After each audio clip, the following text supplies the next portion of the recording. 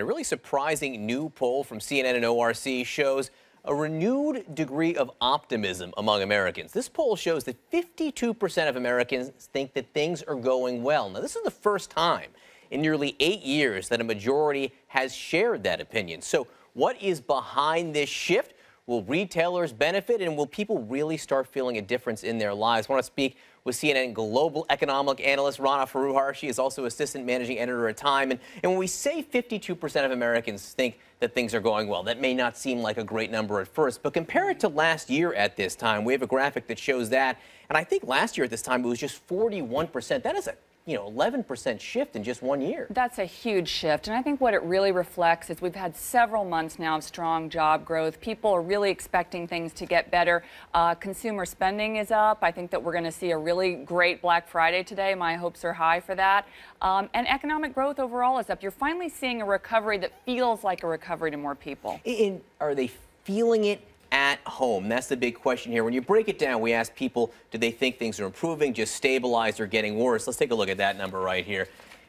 32% thinks that things are starting to recover. That means really getting better. 41% say things have stabilized, 26% saying worse. Again, this is a much better number than before, but still there's that middle group of 41% who really feel, to a certain extent, stagnant. Well, it's interesting. The middle has been the problem in this recovery. So, all along for the past 6 years, we've had job growth at the top, and we've had job growth in lower wage jobs, but we haven't had those good jobs in the middle.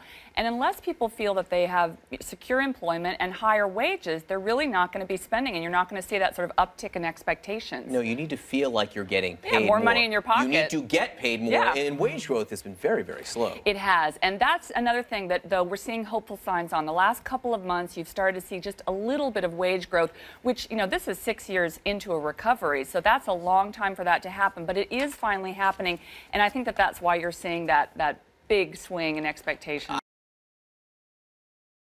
I want to talk about something that happened yesterday while many people were having their turkey and watching football, which is a huge economic development, which is that OPEC met and they decided that they are not going to cut back on production. The effect there is that oil prices are really low, and they dropped even more yesterday in the United States, teetering around, $70 or below, which means your gas prices right now are averaging 280 a gallon, 279 a gallon, which is the lowest in 4 years. That's big. Oh, it's really big. I mean, they're down $30 a barrel since the summer. So that's a huge amount of stimulus, really, for the economy. People really feel that right away. I talk to people on the street and they say, hey, it's costing, $20, $30 to fill up now instead of $50 or $60. That's big.